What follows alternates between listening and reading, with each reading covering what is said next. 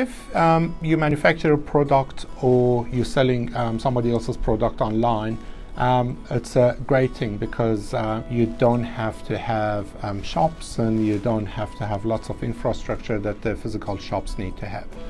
You can sell anywhere in the world, and that is great. But usually the case is going to be that if you just choose one channel, it's not going to be 100% of your capability.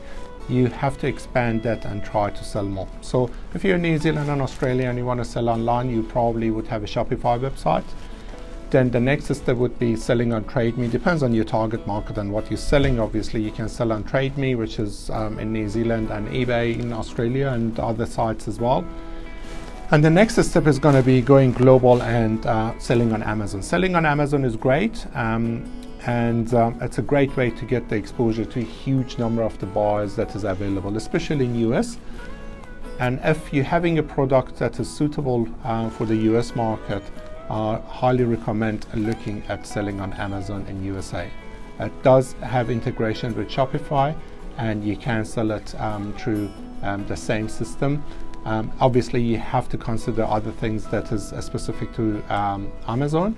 But if you find out more, make an appointment with me.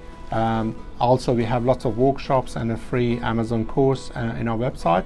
So make sure to check them out. And if you want, you can enroll on our course and ask any question when we meet together.